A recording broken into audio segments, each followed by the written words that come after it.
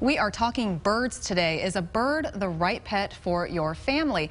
And Dr. Amy Guernsey with University Veterinary Care Center is here with Tater to tell us more. Good morning. Morning, how are you doing? Great, so glad you brought Tater with you today. Yeah. Tell us about Tater.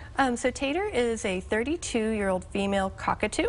She's owned by one of our staff members and just a really friendly pet. She's so beautiful. I just love her colors and her eyes. She's a good bird. Well, do birds make good pets?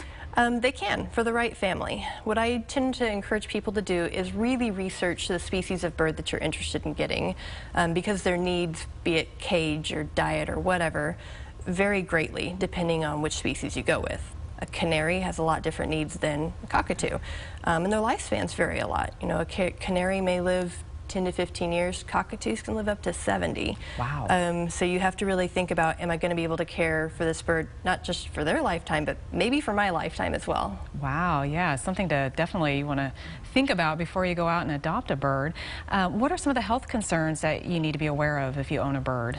Yeah, so one of the things to keep in mind that most of the bird species that we keep as pets, unless you're doing falconry, they tend to be prey species, so they will hide their signs of illness for a really long time.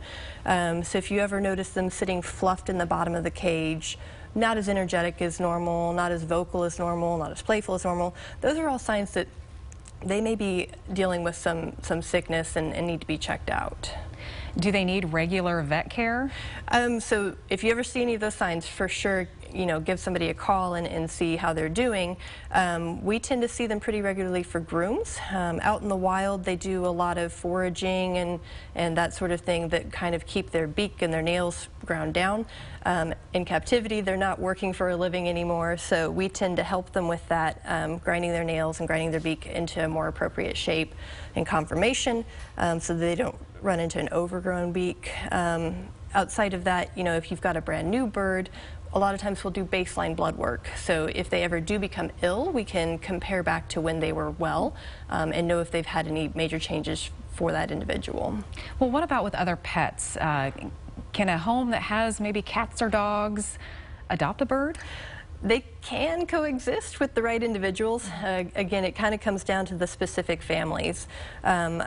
You know, I definitely try to keep birds and cats separated as much as possible, because a cat bite to a bird can be very, very detrimental.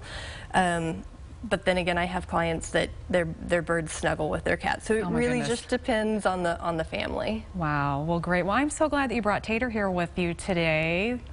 She's just so cute. She's so calm. I'm just she's a really good bird. She's snuggly. Snuggly. Well, thank you for being here this morning. And if you'd like more information about University Veterinary Care Center, head over to University Vet Care.